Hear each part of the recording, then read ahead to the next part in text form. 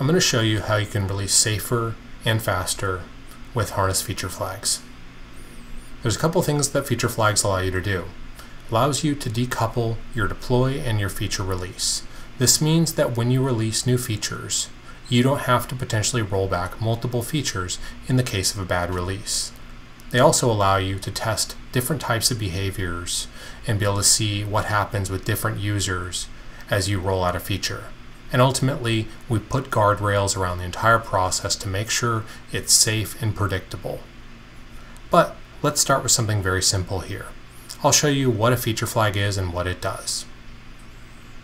You'll see in my application here, I have already set something up where I've wired up a feature flag. And I'll show you a change that I'll be able to make without having to do a new release of my software. So if I go ahead and hit the Enable Dark Mode flag, my live application will immediately update without me having to do a new release or restart my application. This means if something goes wrong here, I can also immediately roll that change back. You can get better incident resolution if you're able to just simply turn a feature off as opposed to do a complicated rollback or a long procedure to figure out root cause. Meanwhile, your users are having a bad experience. That's just the first example though.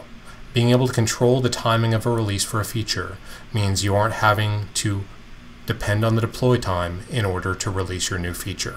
Your product manager, marketing manager, or the appropriate person is in control of when the release, not the devs who aren't customer facing. But that's a very simple example with dark mode. Let's take a more practical example.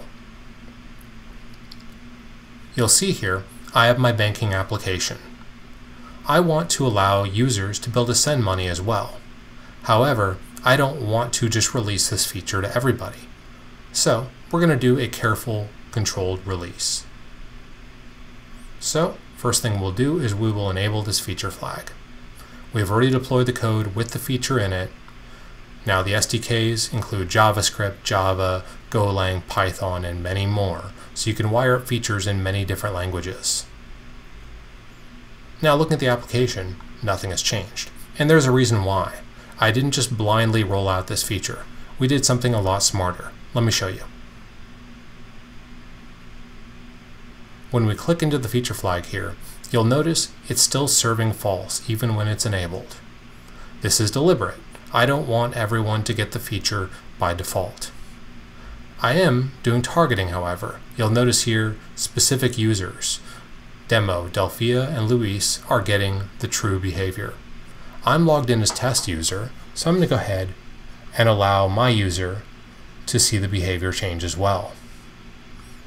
Now when I save and switch back, you'll see the send payment button appears immediately. This allows for several different things. For one, as a developer, I could potentially test my change in production. I could potentially turn it on for internal users only, let us dog food before we release it to the broader public. What's more, I could release this to a specific customer who has requested the feature, or I could release it to a customer cohort that has opted into new beta features. When I come back here, you'll see the different options I have. I can use specific targets, and these are arbitrarily defined by you. These could be individuals, these could be organizations, or it could be personas. Entirely up to how you want to use this. Now, I can also release to what are called target groups. So this could be any set of users that I want to define.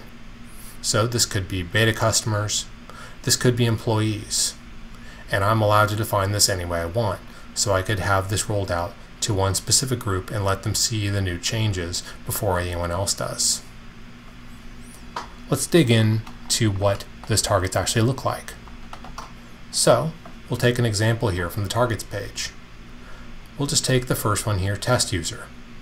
You'll notice I have an identifier and name. I also have arbitrary attributes I can pass back, in this case a username perhaps. And I can target this individual user from the screen with different behaviors. Now, what's more valuable though is the ability to do target groups. So if I switch back here, I go to target groups, and we'll pull up beta as an example. I can explicitly include people, exclude people, but I can also do attribute-based targeting. So I could say based on geography, or based on opting into a beta program, or early adopters, or whatever I like. But I can create these based on rules as well as explicit include exclude.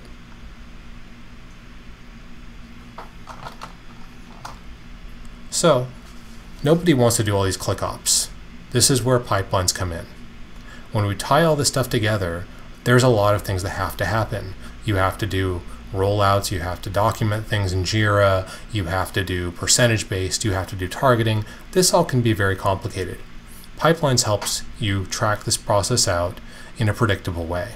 So you'll see here, I have my release tracking stage where I'm integrating with Jira. I'm doing a beta rollout where I'm sending this to just my early adopter customers. I have an approval where I can potentially block this or delay it depending on the feedback I get from beta. I can do a production rollout where I do incremental 10%, 70, etc. with approvals integrated. And this allows for this whole process to happen smoothly without having to have someone clicking the entire time. What's more, I can finally sign off on that, and I can even roll back automatically in the cases I make decisions that it's time to decline that particular change. These are types of things you can map out within Harness pipelines to make it very predictable how these releases look. Moving back to flags, we do break it down by environment, which allows you to control the RBAC and make sure that the right people can release in the right environment. You may not want to have everyone with access to prod or the immediate pre-production environments. On top of RBAC, we also provide the ability to define policy as code. Harness has an integration with Open Policy Agent that allows you to warn, block, or just document that folks took certain actions. You'll see here the different policy outcomes over time within the platform. You can arbitrarily define different rules based on your use case. This could be things like hygiene related, such as naming conventions. This could be verifying that something is released in one environment before another. This could be requiring different user sign off on things. It really gets all those different use cases where RBAC just doesn't get the job done. To give you an example here, I'm defining a policy where I'm requiring it to be on in stage before it goes on in production. This makes sure that I'm very safe in my process and very predictable. Finally, all changes within Harness are audited and trackable. And of course, this is all API based. So if you need to do this based on your various scripts and other ways you want to change the functionality, you can do that too. You'll see here the activity log. Over time, you can see who changed what, and even potentially see a differential of what the actual change was. Under the hood, it's all defined as YAML using config as code. This allows you to be able to define things in Git as well as define them in the UI. So that's your general overview of Harness feature flags. This allows you to do a lot of things like safe releases, testing, be very in control of your processes, and make sure that it's very predictable every single time you release a new feature.